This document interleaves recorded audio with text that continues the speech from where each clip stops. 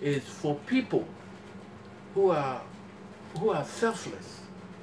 Let's think about Nigerians first before anything. So whether you want to be president or whatever, leave that ambition. Let us see amongst ourselves who we want to back. We all will line behind that person. Yeah? So we can have a good fan base. Right.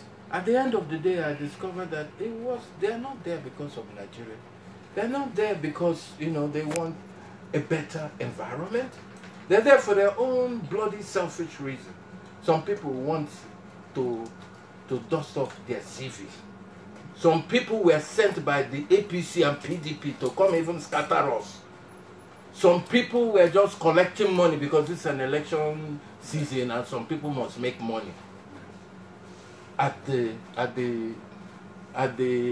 whatever of the masses, they don't care. So I was very disappointed that after all the talk and all the consultation for over 3 to 4 weeks, that this is what Naim I say, up no good, down no good. My side now, so potopoto I did see. Were you surprised that Dr. Obi joined the race? I was surprised, but these days, I can't say whether they surprise again, because nothing they surprise me. Okay, you can imagine that one, jumping in, jumping out. What? And then the next, no sooner had he jumped, now she jumped out. Then her vice declared for Buhari. So what is going on? So that means that these people, some of the people who can't do meeting with me, they already doing this somewhere. Maybe they came to that meeting to record what we are talking and to see how they can further, you know, fragment us. So this is what's on the ground, and that is why I'm saying we're looking beyond 2019 because we just lost it.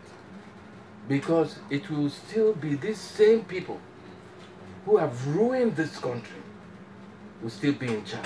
And that is why this change that we're hoping that we'll see, it may not be in my lifetime. We may not be the one that will enjoy it. It may not even be our children. But I'm happy for the fact that it has started. Something has started.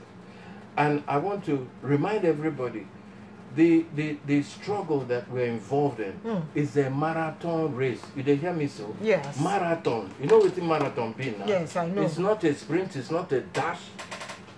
We'll only be lucky if the young... Me, as an area father, what is my job? And I mean, they escort these people, they work everywhere.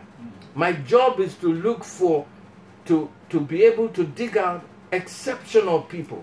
And I know that they exist in Nigeria. They do. We are not all criminals. We are not all thieves. Okay? We can't be all bad. But it's because we've allowed the worst of us to lead the best of us. That is why we're having the weaponized hunger. Which is where I'm education. Going. They've spoiled everything because we've been sleeping. How can we deal, or how can Nigeria deal with the issue of poverty? When you look at it during campaigns, people go there for 1 cup of rice, 500, as little as 500 naira people gather at places of campaign. How can Nigeria deal with the issue of poverty? I'm not going to hog the mic. Madmo, answer. Come on, Madmo.